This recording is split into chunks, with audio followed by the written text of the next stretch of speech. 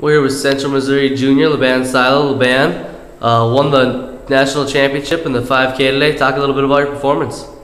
I'm so impressed by my performance because I've been working on my speed. Because last year I wasn't able to get fast 3 because of my speed. But I went back and worked on my speed and did a lot of endurance.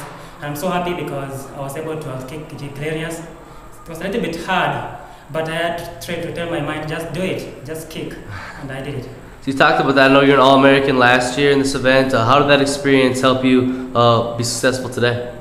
Yeah, the experience I've had, outdoor and indoor, have helped me improve on my weaknesses, and that helped me with past experiences. What was your game plan going into the race? How did you want to attack this race? My game plan was not to go out hard because I usually have problem with the finishing. Okay. So that's why you saw me at the beginning. I went harder because I wanted to break those guys so that I can because I have endurance.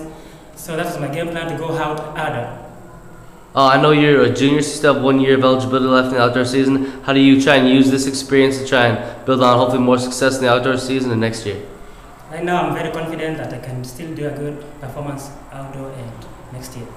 All right, thank you. Congratulations. Thanks.